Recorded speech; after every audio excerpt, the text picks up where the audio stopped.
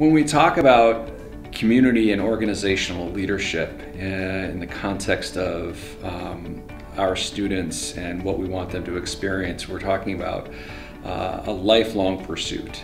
It's not only building the knowledge that they might need for specific types of jobs, but it's also to be involved civically and to be focused on what it means to give back to their communities and what that looks like.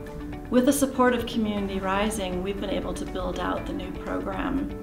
We have run a test of the first course, LS100, this semester, and 4 different faculty have been able to develop curricula to use in the program. What we're trying to do is we're trying to bring together the environmental scientist, we're trying to bring together folks from business, the criminal justice professor, the theologian and the philosopher, and we're combining them to really have a deep conversation about what it means to lead in various disciplines, what leadership looks like, what problems are arising in our world, and what solutions can be developed and in response to that. And I think that's a big part of it. So another great byproduct of that is being able to kind of have conversations that you might not have conversations with one professor alone. When you have a mixture of professors coming together and having conversations about specific areas that are really important to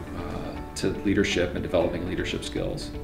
One of the unique things about this program is for almost every class we have mentors coming in from the community to meet with students to talk about how they lead in their areas and in their roles, and to introduce them to different professional experiences. And the idea behind this notion of community-based leadership is really central to students' success in the future.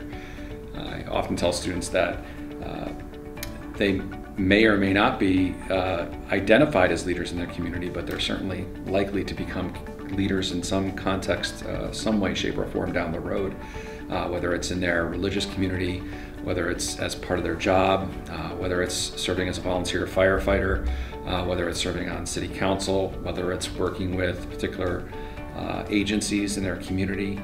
They're likely to use those skill sets somewhere down the road. And one of the things that our programs have been able to do and continue to do is to help those students do that. With continued support from Community Rising, we will be able to actually provide paid internship opportunities for every senior. This really evens the playing field for our students, many of whom can't afford to leave a job in order to do an unpaid internship, and they actually need to figure out how to do both. If they are paid to do their internship, they're being reimbursed for their time while having a very broad learning experience. We really encourage folks to think about how they can support us, either time, treasure, or talent, and we'll take all 3. We're happy to take on those folks that want to offer their goodwill and their time to us and their talents that they have. Happy to work with folks that are out there that have special skill sets that our students could benefit from. And of course, treasure. Treasure is an important component to any institution, and it's important to have that financial support, but we're happy to take all 3, time, treasure, and talent.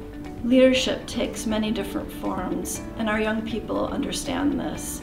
They are ready to step out into the world as leaders in many different ways. Community Rising helps to support this.